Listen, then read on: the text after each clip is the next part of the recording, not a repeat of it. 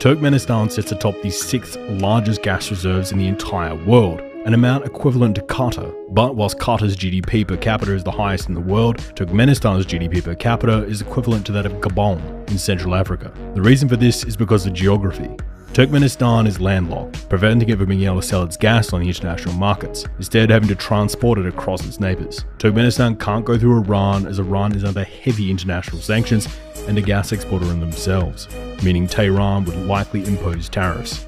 Afghanistan is still embroiled in conflict, so no one's willing to invest the billions required for the cross-national gas pipelines, which prevents connections between Turkmenistan, Pakistan and India. The Russians and Azeris have been doing what they can to block construction of a pipeline across the Caspian Sea, and the Russians, Uzbeks and Kazakhs don't want to buy the gas as they all have gas markets of their own. So Turkmenistan has to sell 93.2% of its gas to China, and when you're that dependent on Beijing, Beijing sets the price.